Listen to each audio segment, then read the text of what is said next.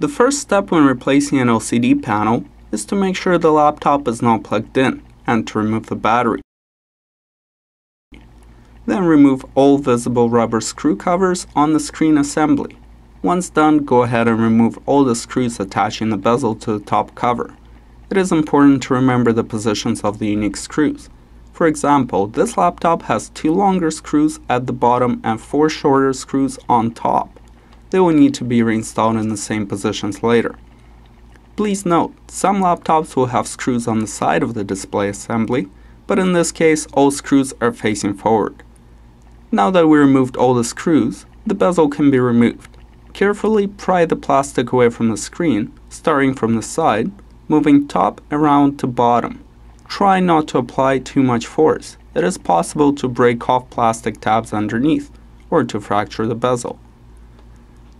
Depending on the laptop design, you may need to remove few other screws in order to gain access to the screen frame. In this particular case, I will just loosen 4 screws at the bottom, giving me a better view of the 4 tiny screws holding the screen in. Let's go ahead and remove the final 4 screws. Please be extra careful of the last screw and catch the screen from falling on its own. Gently put the screen onto the keyboard, making sure no cables are overstressed. Disconnect the power cable from the inverter board, then carefully lift the clear tape securing the video connector to the screen. Disconnect the video cable, leaving the clear and any other tape on it. Carefully discard the old panel.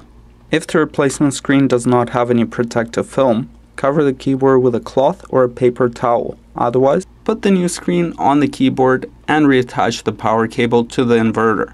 Then reconnect the video cable and secure old tape. It is very important not to force any of the connections. If aligned properly, good fit should be achieved fairly easy.